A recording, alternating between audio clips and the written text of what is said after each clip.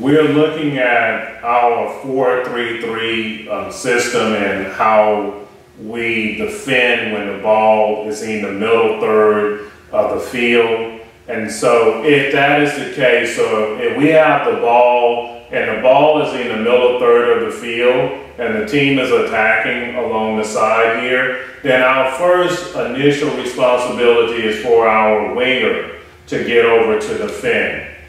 The outside back in this area then is going to, our back line is actually going to get into a cup. The center backs are going to slide over and split the field.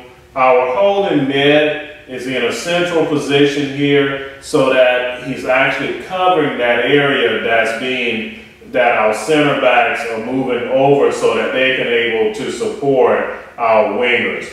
But in this case, since the ball is on this side, then that center back is going to slide. Outside back here has technique here, looking for the ball to be switched.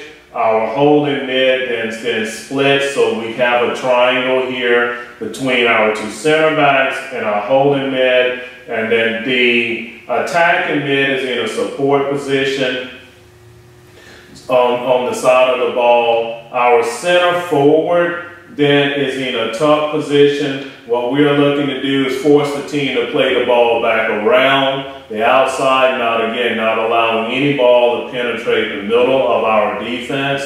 Our other opposite attacking mid is still going to stay connected with the attacking mid, so they keep that paired shape. So if you can actually see this, what you see is that between our two attacking mids and holding mid, we have that triangle support system, as well as between our two center backs and the holding mid, we have a triangle system of support there, so that we're preventing any lanes that a team is able to play the ball, but then we're also able to immediately apply pressure. What we're doing always with our defending technique is really being compact within our system, staying compact within our system so that we stay balanced. And what we're doing, and then taking away the space that's available for a team to play. We want a team, this is set up this time where we're either having a team to play back around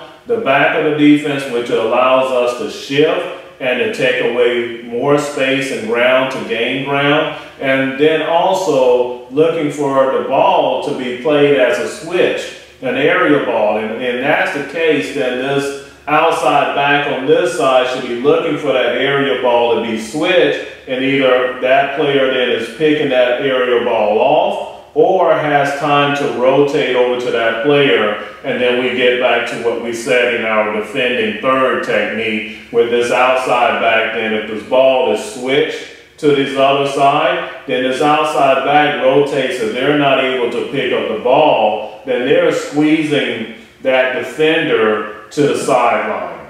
So even though we are saying this outside back on this side, even if the ball is here, is tucked in to support these players here, what we don't want to do is get a ball played in behind. So that person then has to make sure that they are aware of this outside player on this side, but we do not want them leaving that gap so that now we have that through ball here. So that outside back opposite on the ball is able to play in a position to support, but look and being mindful of the player on that outside shoulder and really waiting for that ball to be switched over there to be able to say the ball is switched, pick up the ball, and now we start our counterattack from there.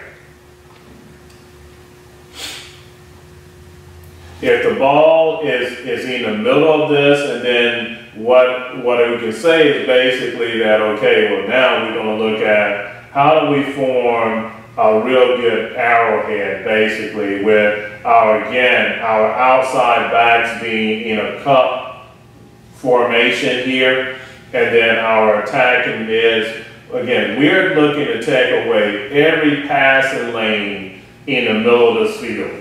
We want to force a team to play the ball on the outsides and looking for our outside backs to have good technique and individual one-on-one defending technique where they're not overrunning the ball, but they're actually in here to control the player to allow everybody to shape up around them and provide them with the support. So while outside backs in this 4-3 system that we employ need to be very good one-on-one defenders, very good on the ball as well, but understand, body positioning as well as how do I take control of the player when they're on the outside with me. So that if the ball is switched around here to this player, then this player here on the outside has to have good technique where they're not overrunning the ball and allowing everybody else then to shape up around them to provide that support that they need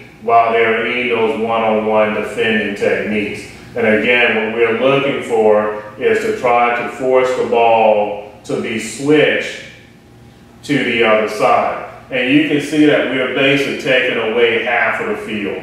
We want to be compact with our defending. If there's a through ball or a ball being released on the outside of this player into this area, then we're looking for the rotation between our center backs out here and our outside back tucking in there, and so that we can still maintain that coverage for any through balls that are being played there. But what we're really trying to get our outside backs to do is actually, when they're at the middle of the field, to prevent that from happening by then taking a defensive stance, getting in a boxer stance to actually force the ball back into their help and not giving them that through ball that's coming there.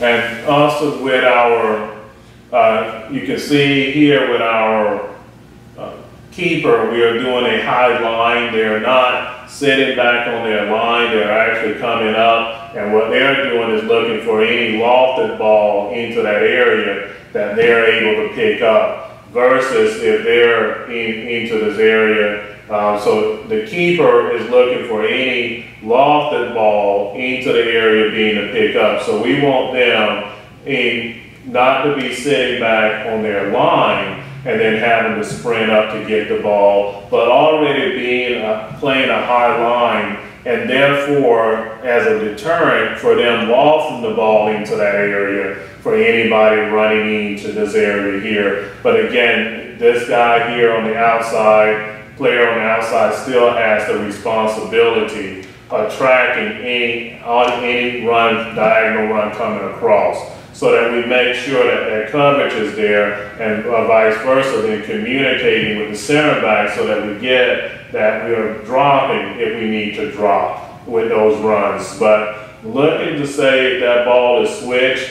then we have the keeper in a position to pick the ball up. And